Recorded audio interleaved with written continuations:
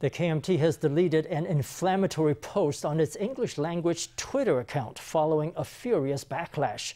The tweet was directed at Singaporean activist and journalist Ngerng, who praised President Tsai for building strong relationships with other democracies.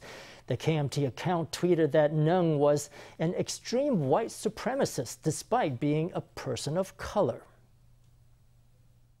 For the biggest opposition party in Taiwan to have these racist comments on its official account is not just damaging to the KMT's image, it's also damaging Taiwan's image. The DPP lawmaker was visibly irate, discussing a recent tweet posted to the KMT's official English language account, saying the post was a disgrace to Taiwan.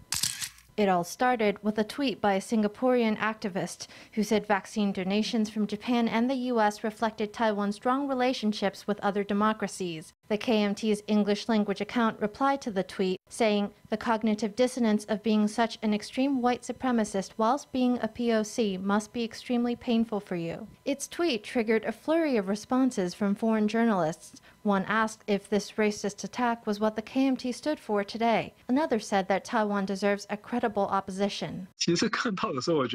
When I saw it, I was actually rather amused. If they are sowing discord for the sake of politics to be pro-China, it's not meaningful for Taiwan.